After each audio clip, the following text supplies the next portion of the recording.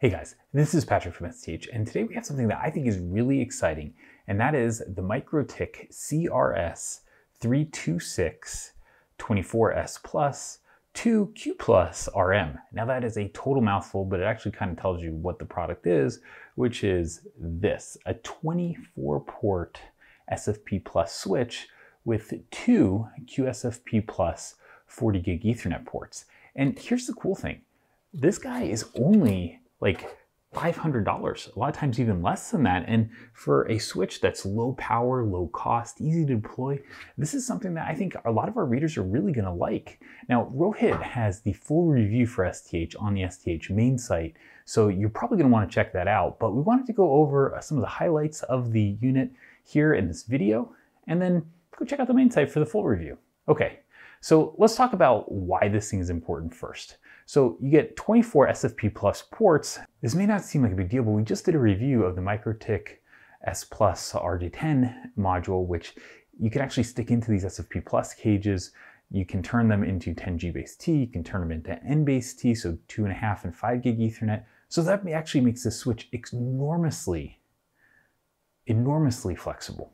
Now, you also get two QSFP Plus ports, which are 40 gig Ethernet, and those are really important because those are what allow you to take something like a NAS or a 40 gig Ethernet device that needs more power and actually use it with 24 devices downstream, so such as servers or high-end workstations.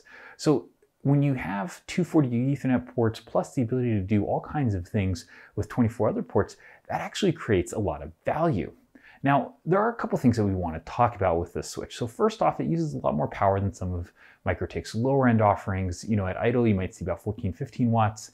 When you kind of get up into it, we were seeing into about 60 watt range, 62 watts, and the maximum on the spec sheet is actually 69 watts. So it uses a lot more power than you typically would see. Performance-wise, this is a level 2 switch. If you go into, layer 2 switch, if you go into anything else and you start doing layer 3 networking, it just doesn't have the performance to stack up to 10 and 40 gig Ethernet speeds. It's just atrocious.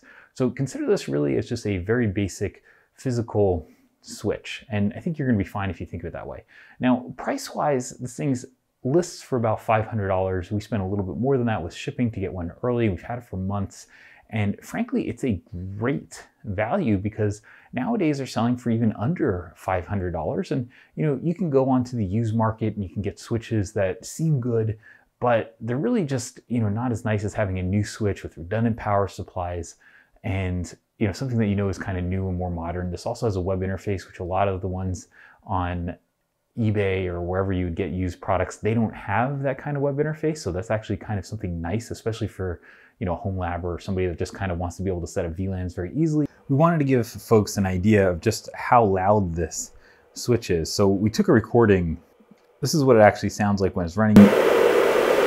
Here's the deal. You can hear me over it because I have different mics set up, but you really don't want this running in the same office as you're going to be sitting. You want it in an equipment closet or somewhere that people are not going to be all day long. Overall, I would say that this is not the absolute perfect switch, but it's definitely a good tool that I think a lot of our readers and a lot of you on YouTube are really going to like. So check out Rohit's full review and learn a little bit more about this switch. Thanks for watching.